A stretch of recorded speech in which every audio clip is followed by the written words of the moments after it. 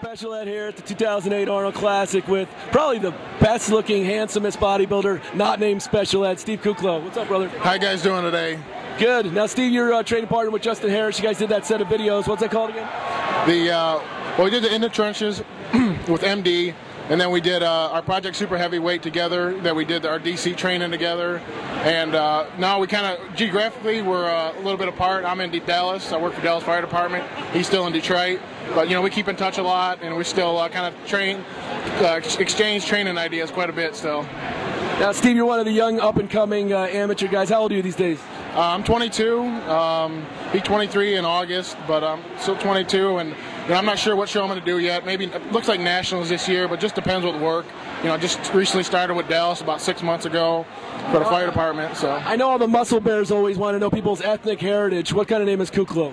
Kuclo itself is Ukrainian, but I'm Italian and Polish. I'm 50% Polish, 25% Italian, 25% Ukrainian. So a little bit of everything, kind of a mutt. YouTubers, spare us all the sausage comments, please. That's it. Steve, what's next show for you? Again, I'm thinking about nationals. There's some big names doing it this year. Trey doing it. Big respect for him. He's a freak. But if I do like nationals, I'm going to try to bring just a total package of conditioning and size, and just try to bring my best, like I try to do every show. But looks like nationals, it would be a projected show for me this year. Now, Steve, you're in Dallas at the heart of all this Dave Jacobs controversy. Dave, a buddy of yours? I know David. He trained at the same gym as I did, on and off. So.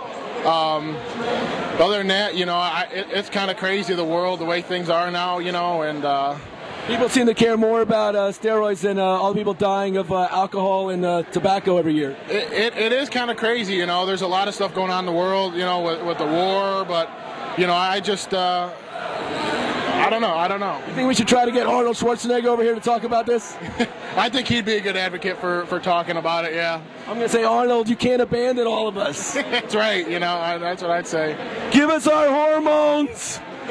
Steve. You gotta, a big thing I tell people is be smart with everything you do, your training, your supplements, everything, see a doctor, and be smart with everything, that's number one. Bodybuilding is short term when you think of your life. So that's a big thing is look at the whole life. You got a lot of time. Bodybuilding is going to be around a long time, so if it's 20 years, you got guys like Ronnie that competed in his early 40s, and Jay, in his mid 30s, and that's when you start looking your best. So don't push it. Just every year, gradual progression of gaining size. And it'll come. Steve, nobody will forgive me if we don't ask you to hit a shot for us. Hit a shot? Yeah. I hit a bicep shot. That's all I got. Hey, thanks a lot for talking to us. Thanks a lot, Steve man. Kuclo, handsome, intelligent, well-spoken, muscular. He's like my mother's gay dream for me. Hey, I appreciate it, guys. Hey, good luck with everything. Take care.